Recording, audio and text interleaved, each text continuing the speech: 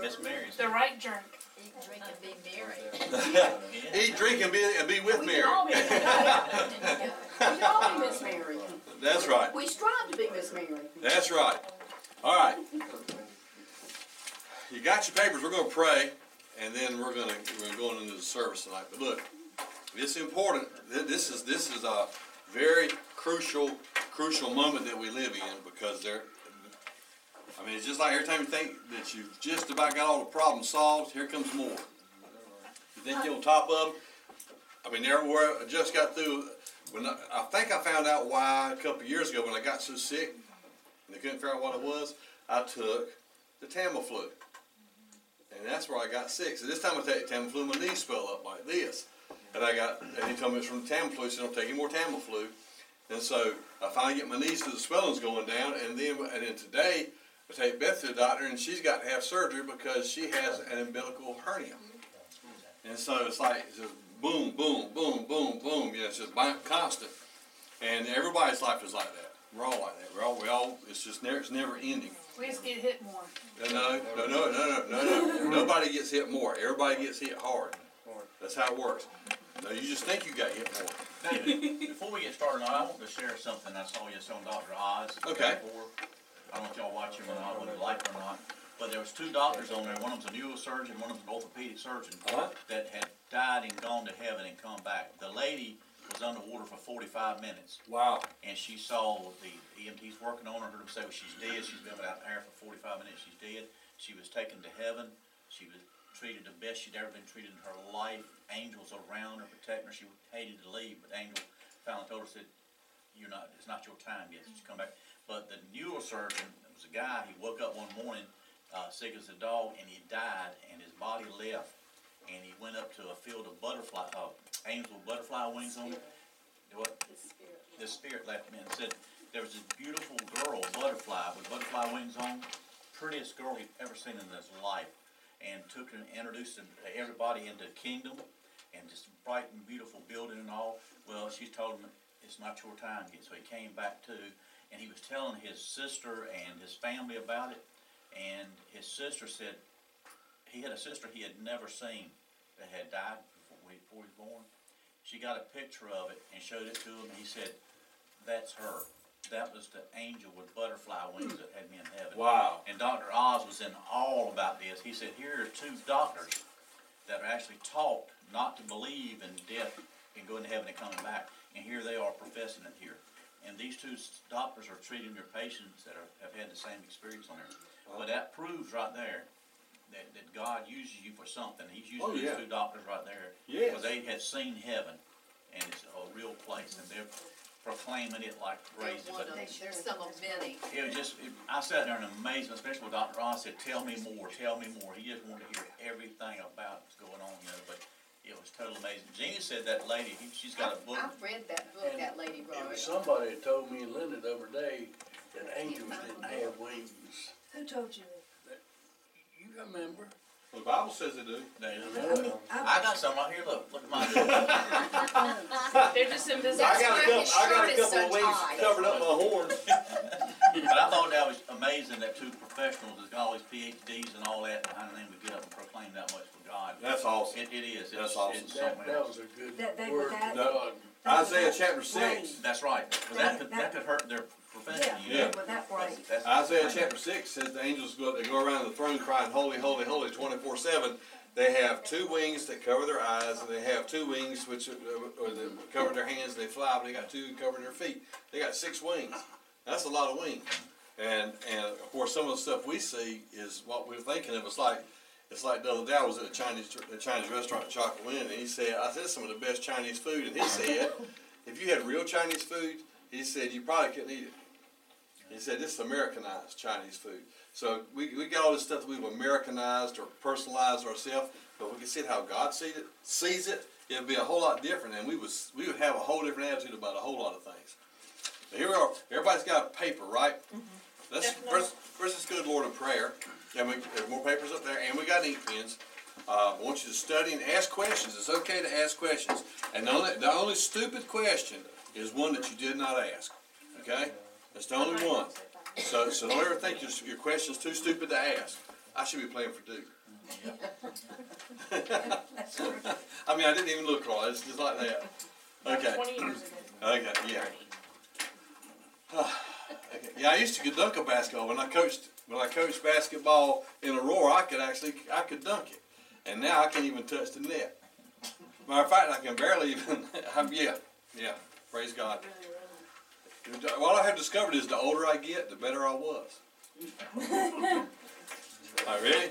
Father, we love you, we praise your name, we thank you for this house, Lord, and this chance to be together, to learn about what you want us to know about in our lives, Father, to know when problems come, Lord, that you're there with us and that you're going to handle them. I ask you right now, Lord, to bless everybody that's here, open their hearts, open their minds, open their spirits. In the name of Jesus, we thank you for healing, and we thank you for calling, and we thank you, God, for restoration. In the name of Jesus, we pray.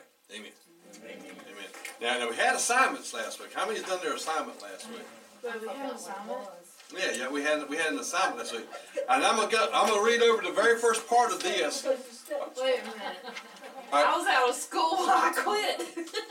I Look. didn't do no more assignments. In the very first top of this is the three myths that we went over last week. I'm going to go over them with us tonight, just so we can go into our. Okay. How many's ever thought this way? Y'all that might have been here last week. How many has ever thought this way? When you face a problem,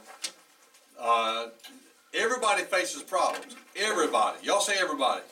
Everybody faces problems. And even the person you think's got it made is facing problems. But you can let it defeat you, or you can let it develop you. And the choice is yours, not the problems. It's your decision. I can let it defeat me, or I can let it develop me. And so I choose to let problems develop me. And think about this too. Photos are developed in a dark room. Sometimes we're being developed, it's dark. But know that we're being developed, that God's doing something. So the first myth, I got mixed up last week, I thought I was talking about the truth. It's a myth.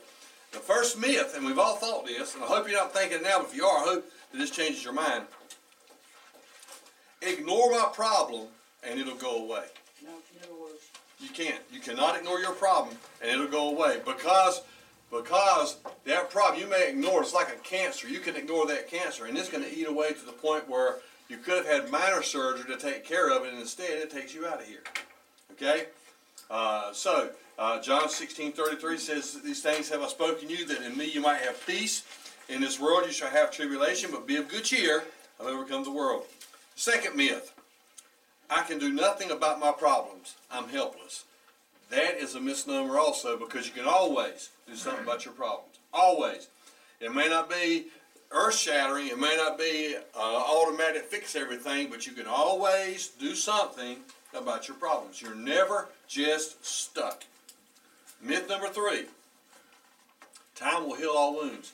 Time does not heal all wounds. How many's ever said practice makes perfect? Guess what? Practice does not make perfect. Practice makes permanent. If I keep doing it the wrong way constantly, then all I've done is made it permanent. Continually doing it the correct way makes it perfect. But just practice by itself does not make it perfect, it makes it permanent. So, here's those 3 myths, and I actually I asked if anybody wanted to speak tonight about the. Go ahead, tell us what the assignment was, and tell us what your answers are. Okay, this is how I took what it said. Now, everybody else can take it their way. But your question was to look at the one, have you ever paid for the same mistake twice? Do we pay for the same mistake twice? Well, at first I didn't really think that much about it. So I went away and I didn't pay attention to it, and I kept coming back, and 3 times I came back. So then I decided, okay, and this is what I wrote down. And I have no idea if this is what you meant, but this is what I got from it. I have made the same mistake twice, maybe 3 times, 4 times, whatever. And when I do, and I realize I've made this mistake this many times, I lose patience with myself. It causes anger, it causes frustration, and it questions my judgment. Now, I don't really know how you... That's good. but good. I mean, it's within me. Why That's did I awesome, do that's a this? good answer. And I really believe that I can think later on that God told me to do it, but really in truth, I really don't think I asked him at the beginning. Right. It's easier to see it later on down the road. I should have really got it clear. Hindsight's 20/20. So, Always. and that's why I think I just get really so aggravated. Okay, that's good. Anybody else? That was awesome. That was absolutely awesome. I'm gonna say yes, I've made a mistake twice.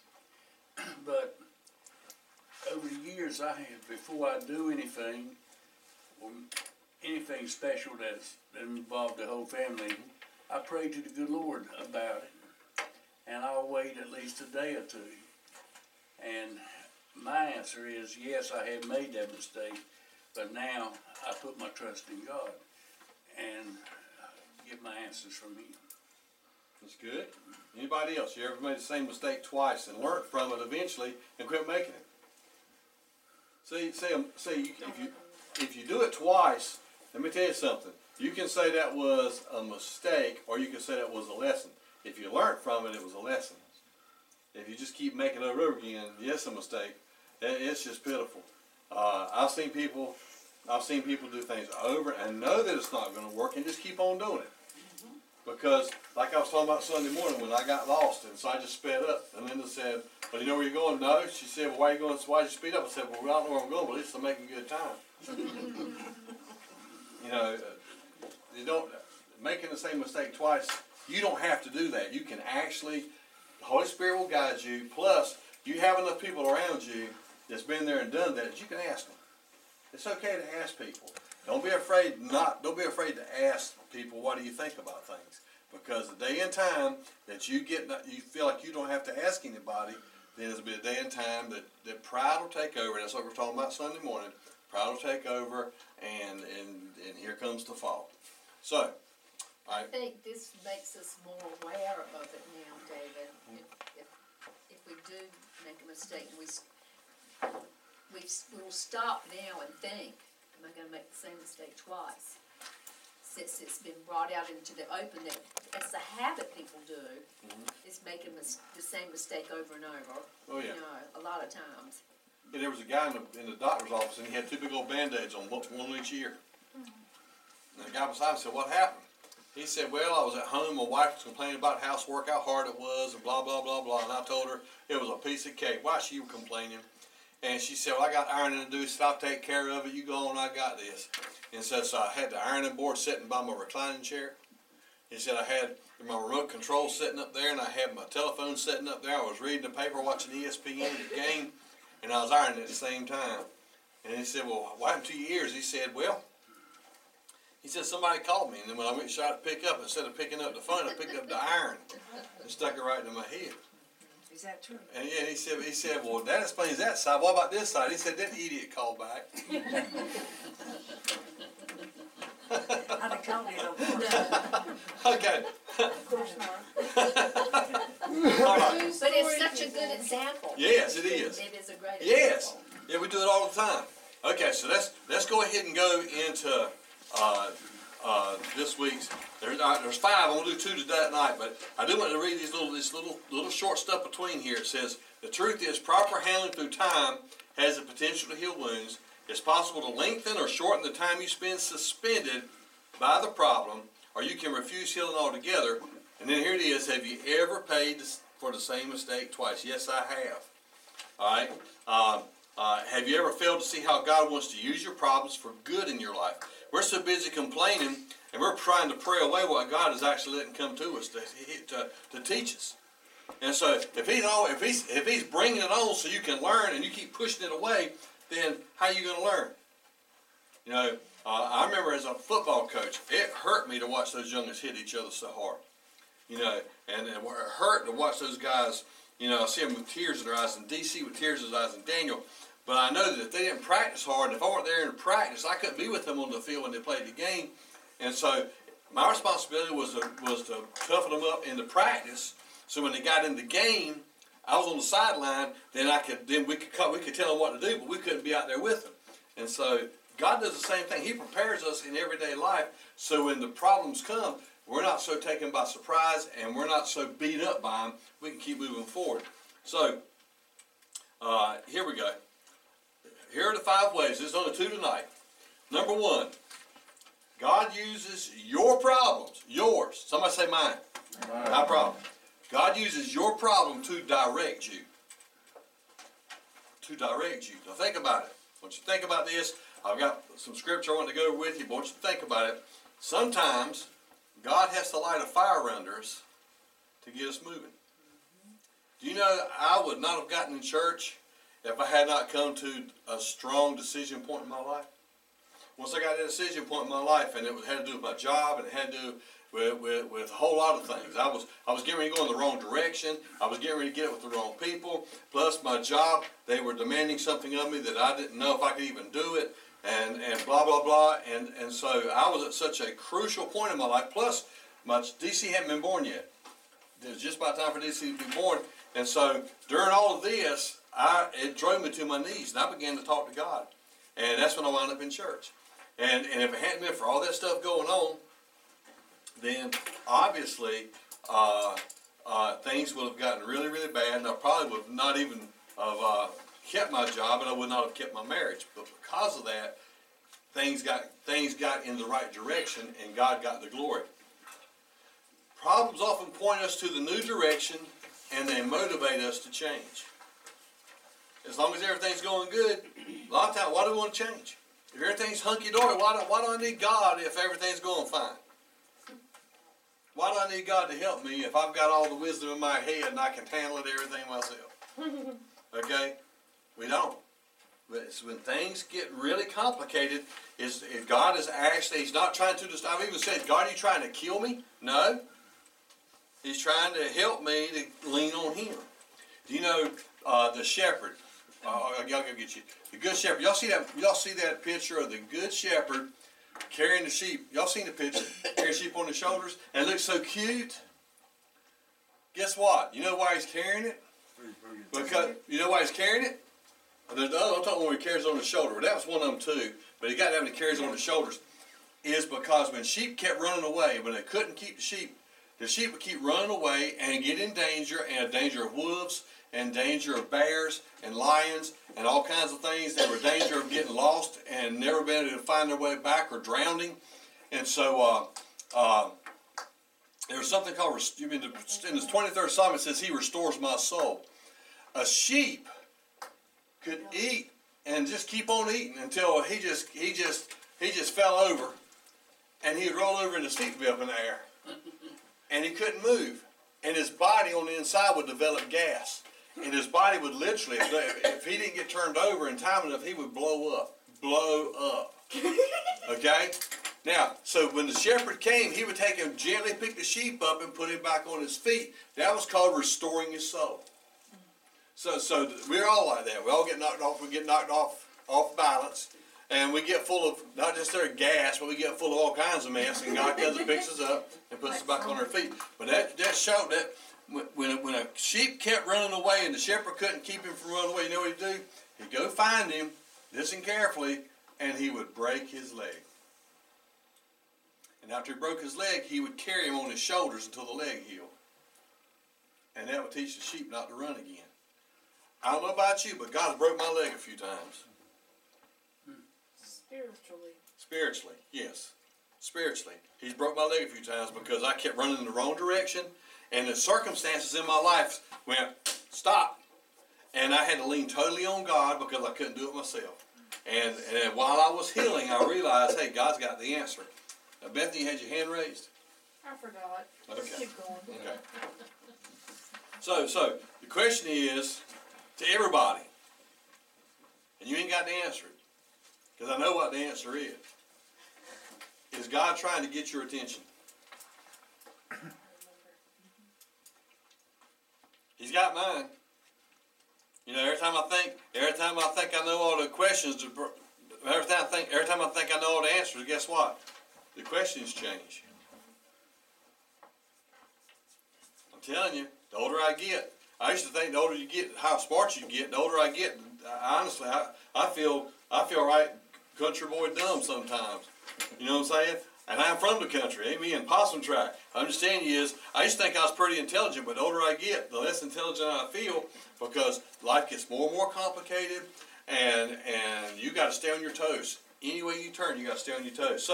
So God, listen to this. Here it goes. Here's breaking that sheep's leg.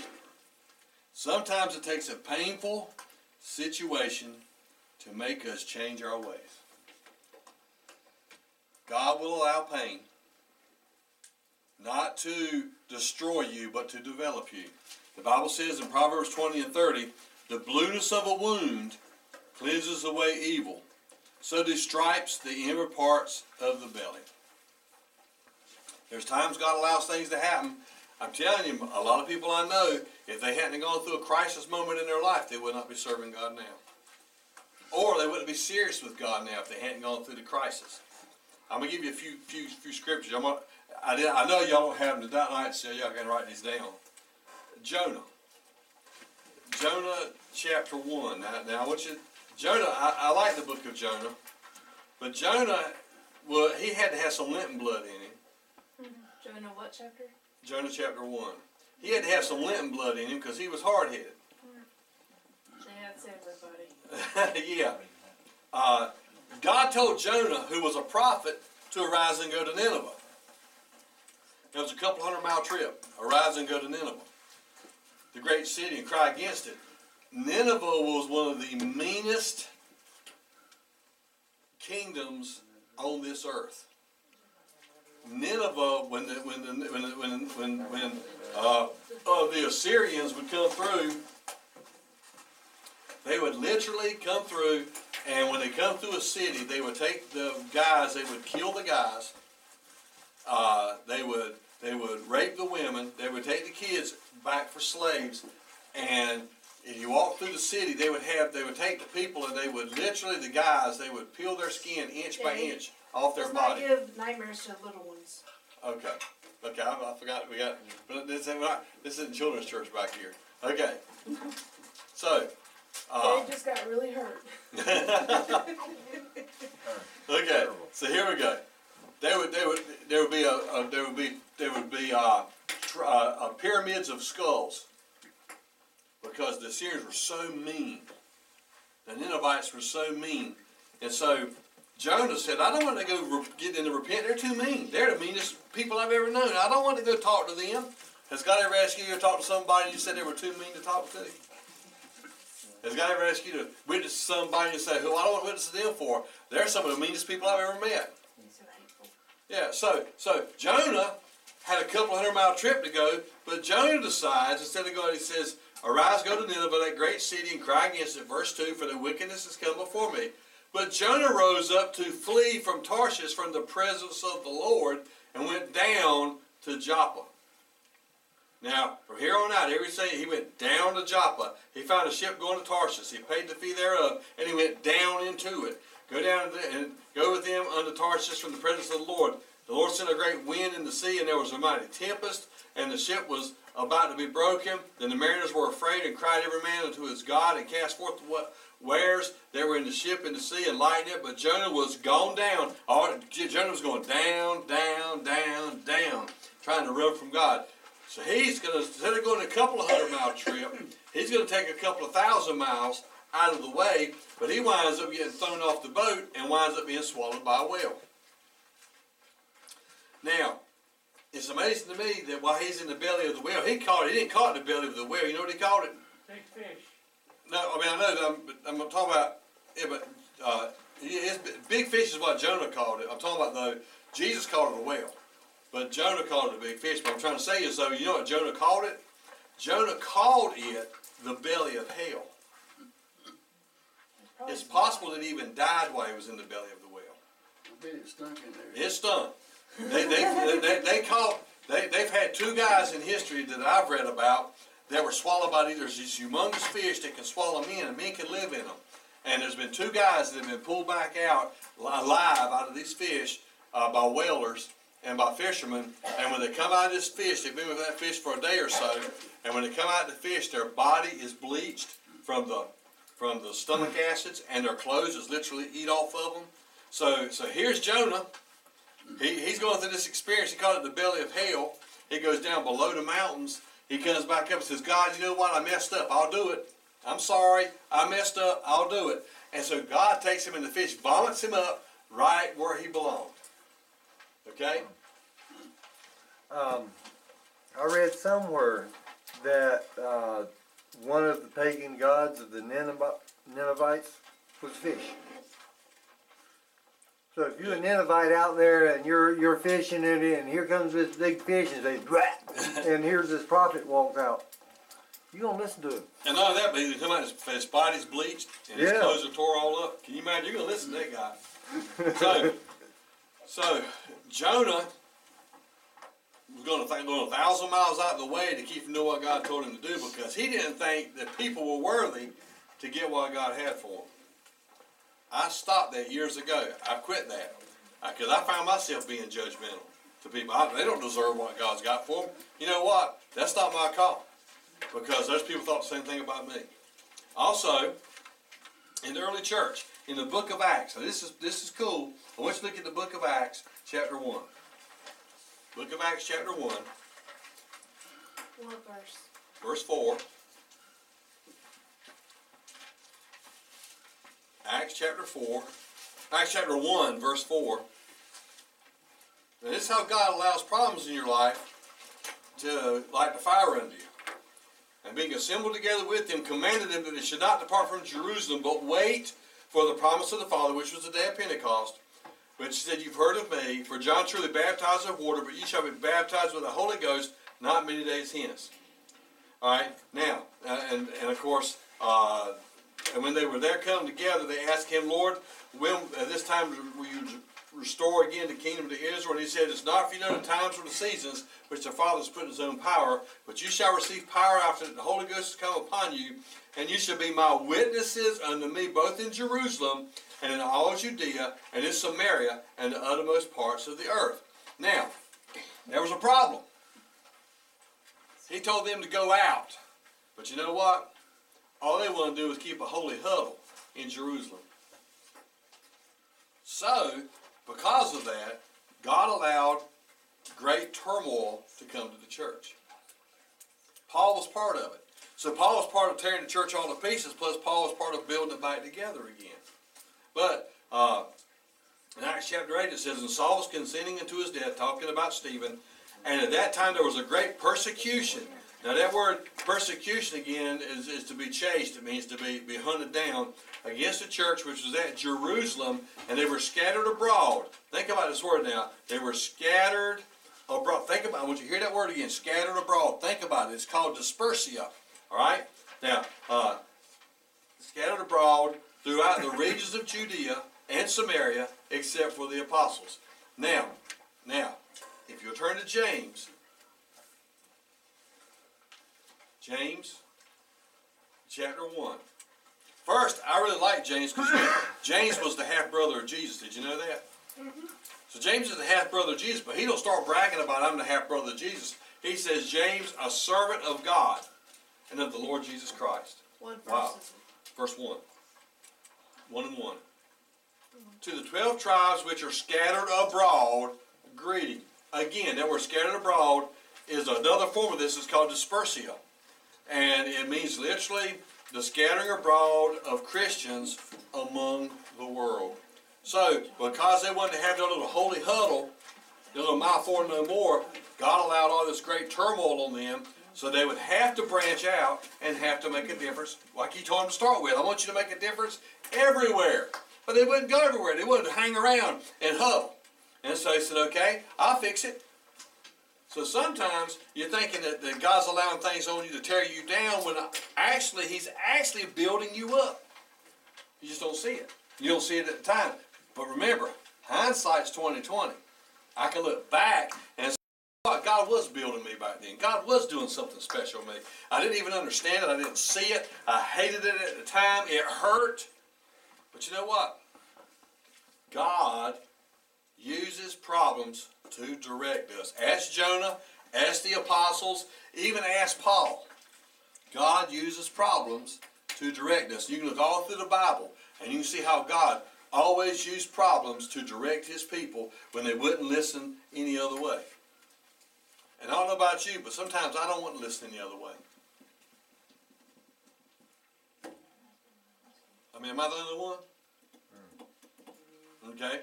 It's cool stuff. It's good stuff. Number one, God uses problems to direct us.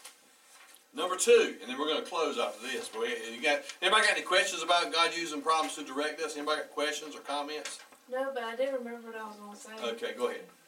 I know you all heard the phrase diamonds in the rough. Mm-hmm. Well, diamonds are actually made of coal with the pressure. So as much pressure as we go under, the more the diamonds shine. That's exactly right. That's good, girl. You did good. That's right. Right now, I better be a big one. That's right. The pressure actually is good for you. You might not think so at the time. And you remember me telling you the story about that they're down 7 miles in the sea where nothing lives. Nothing can live. There's so much pressure. They noticed they finally made a submarine that could go down and go down into the deepest parts of the sea. And when they went down to the deepest parts of the sea with this robotic submarine, they discovered there was these little fish not flying around, but swimming around. And they said, how do these fish survive under this pressure, 7 miles under the water? Can you imagine 7 miles under the water, how much pressure you'd have? You would die. Okay? They said, how is this fish surviving? So they took the robot, went out and caught some of these fish, and they brought them in, and the biologist studied the little bitty fish to see why they could survive under so much pressure. And what they discovered was, on the inside of this fish was a little mechanism in it, a little organ, that actually produced pressure on the inside of it. So, no matter how much pressure was pushed on the outside, the organ on the inside would correspond with equal pressure on the inside. So according to that fish, it didn't feel any pressure at all, because inside was pushing so hard that when the outside tried to collapse it, it couldn't, because the inside kept it pushed out. I like to think about this. Greater is he that's in me than he that's in the world. In this world you will have tribulation, you will have pressure, great pressure, but be of good cheer. He's already overcome the world. He's inside of me, and he's pushing. So, when something should normally crush you, it's not going to crush you because you got God. He's there. Any questions? Any comments? Anything? All right, number two. Number two. God uses our problems to inspect us. This is a hard one here. I really don't like to be inspected. Amen. How many like to feel like you're under the spotlight, under the test light? I don't like it. Amen. I just don't like it. How many like to be followed by a state patrolman for about 5, 6, 7, 8 miles? No. Yeah, I hate it, man. It tears my nerves up. One day, Beth and I were on the way to church, and I pulled out a possum track, and there's this car barely moving. So I go around the car. I was not speeding. I went around the car. I'm going down the road and look behind me, and I see this Mustang coming up behind me. And I said, that sure is a pretty car. I said, matter of fact, that was a pretty car. I said, that looks like it might be the law. And he comes, and he goes just like this, and turns the blue lights on. And I said, I know he's not coming for me. What have I done? And Beth said, Dad, he's coming for you.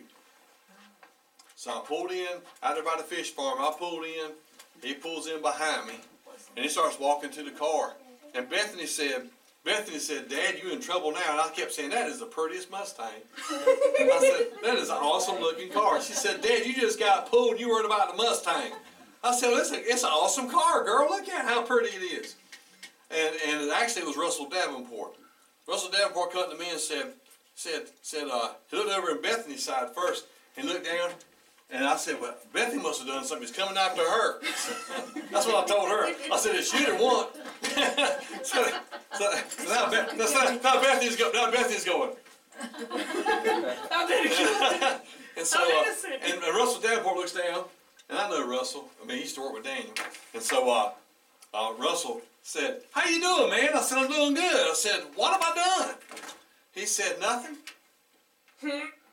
He said, "The problem is, there's a car just like this that's selling drugs down here." And he said, "When I saw you move around another car," he said, "I just caught my attention. And so I went to check you out to make sure you weren't that car." I said, I ain't selling anything. I said, I'm giving away things, but I ain't selling anything. He said, "I know, man, go ahead. Just be careful." I said, "Okay, I'll be careful." So, That's not all of it. oh yeah, I see that. And we're gonna put put a tray right down there. And when we get ready to leave, if you want to leave an offering, you can leave an offering right in that tray. If you want to leave an offering, that's the good place to put it. All right. So now, God uses problems to inspect you. People are like tea bags. How many's ever got? I remember going to Walmart, or Walmart's Food Line. And Food Line, I was trying to save some money on my groceries, and I like good old Lipton tea. Lipton tea's good. Well, I saw this other brand that said just like Lipton tea. And so I got it. I carried it home, and my dogs wouldn't even drink it. It was pitiful. I poured it on the plants, and the plants died. It was pitiful. But it said just like Lipton tea. But you know what? It was just like Lipton tea until what? Until I put it in hot water. Once I put it in hot water, their case fell apart. The same way. Look, we can talk about how strong we are. We can talk about how manly we are. You know, we can talk about, I'm going to take care of my family, or we can talk about, I'm going to do this and I'm going to do that. But then let the hot water come, and then see when the hot water's here. Then how you going to handle everything? So when the hot water's on, that's when you know what's deep inside of you. And if you're going to stand, or if you're going to drop, you're going to fall. So let me ask you a question. Not only has God, I asked you a while ago, has God ever directed you with a problem? Let me ask you another one. Has God ever tested you with a problem? I can ask. I can make it, bring it right down to earth. Are you sitting beside that test? Are you sitting in front of that test? I'm playing about that. I'm playing. All right. So It goes both ways. when you Yes, it does. when you're going through the fire, that's when you find out. That's when the inspection takes place. You know, Malachi, and I've told this so many times, I'm going to tell it again tonight. Malachi says, first look at James 1, 2, and 3, it says, "When you have many kinds of troubles, you should be full of joy, because you know that these troubles test your faith, and they will give you patience." Test your faith and give you patience. Now Malachi 3 and 3 says, "He will set as a refiner and a purifier of silver, and he will purify the sons of Levi, and refine them like gold and silver, and they will bring offerings in righteousness to the Lord." So let me just say this. In Malachi, when it's talking about this, the way the refiner would do, the refiner would sit by the melting pot, and he had a bellows, and he used the bellows. He could bellows with his hand, or he could bellows with his foot, and he would spin it with his hand if he needed, or foot. What he would do is he put the gold or he put the silver in, and he would heat it up, and he would heat the gold up so hot that it would start bubbling. And when it would start bubbling, he would take the fire away. And when the fire got away, he had a ladle, and the impurities would be at the top. And he'd scrape away the impurities and throw it away. Then he'd fire the fire back up again, and it would bubble. And then he would scrape off the impurities, and he would do it over and over and over again. You know when he would stop giving the fire to it? When he could see his reflection in the gold or the silver. So a lot of times when we're going through something, we're thinking, "God, what are you trying to do to me?" Well, you know what he's doing? He's trying to see his reflection in you. And so when you start responding to the problem that shows his glory instead of your own, or your own lack of patience, that's when God gets the glory, and that's when God will turn the fire down. So 1 Peter 1 and 7 says they have come so that proving the genuineness of your faith of greater worth than gold, which perishes even though it's refined by fire, may result in praise, glory, and honor when Jesus Christ is revealed. He lets us go through this fire. Zechariah 13:9 says, "And I will put this third into the fire, and refine them as one refines silver, and test them as gold is tested. They will call upon my name, and I will answer them, and I will say, these are my people, and they will say, the Lord is my God. Isn't this cool? You're thinking, I'm being burned up. No, you're not. God's actually doing something in you. Job, the person who went through the most of anybody that you see in the Bible, Job said, but he knows the way I take. When he has tried me, I shall come out as gold. Job said that. So, two things, and we're going to end it here with some questions and or comments. God uses problems to direct us, light a fire under us. God uses problems to inspect us. Job said. And it's Job 23 and 10. Job 23 and 10. So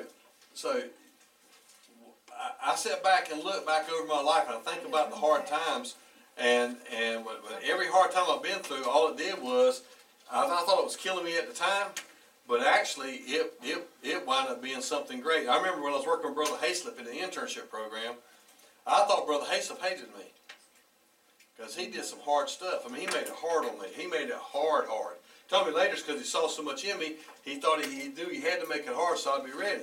Well, sometimes I didn't want him to even see me, because if he mentioned my name, I knew something was coming. But you know what? After I left the internship program, and when I became a pastor, I called him up and thanked him and said, there's only one problem with you being so tough on me. And he says, well, I said, you weren't tough enough. I said, because the real problems are tougher than I ever imagined. And your toughness on me got me ready for them. But if you could have been a little tougher on me, I might have been a little more prepared for what was coming my way. So, when you got tough times, remember, tough times don't last, but tough people do. Anybody got any questions, comments? Next week we're going to do one or two more, and then we're going to do the other one. But I want you to take this home and just think about it. You don't have to write anything down. I just want you to think about it. You don't have to. This is your homework, but it's personal homework. And here it is.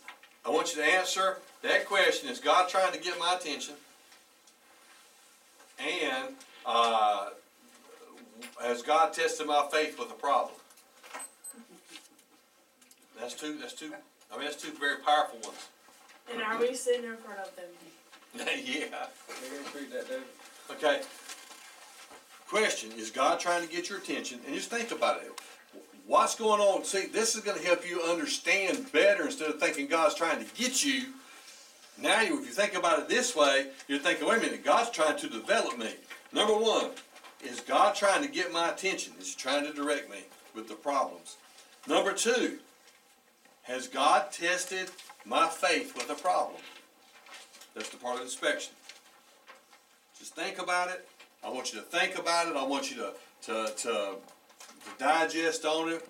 And if you want to next week, you can say something if you would like, but you don't have to. But these right here, if you'll think about these right here, this will make this whole series worth its weight in gold. Because you're understanding now, God's not trying to destroy me. God's trying to develop me. God's trying to make something special out of me. I keep going back to it. I go back to it all the time. But I remember DC's football team lost in 2 seasons. Lost is either 1 game or 2 games in 2 seasons. And the reason I believe that they only lost 1 or 2 games was not because they were bigger than anybody else, because there was other teams that were much bigger. There's 2 reasons why. Number one, we always let them practice harder than they played. Every practice, we pushed them. Pushed them hard. And number 2, we tried to keep them with a good attitude. So a good attitude and pushing them harder and practicing when they played. So when they go to play the game, they actually didn't think they were playing as hard. They knew Tuesday night practice was going to be a lot harder than Saturday game. And Thursday night practice was going to be a whole lot harder than Saturday game. And it developed teamwork. So that's cool. Anybody got any questions? Okay, let's pray. Father, I love you. I praise your name. I thank you for your grace, your mercy. I thank you for this night. I thank you, God, that you do use problems for your benefit and for ours. ask you to minister to us and through us, Father, and help us to think about these things and to realize that you are on our side and that you're pulling for us. And Lord, I ask you right now, Lord, to help us come back next week to learn more about this and to keep on moving forward. In the name of Jesus we pray. Amen. Don't forget Sunday morning, I'm going to go to part 2 of Dear Lord, I Quit. I'm going to tell you how.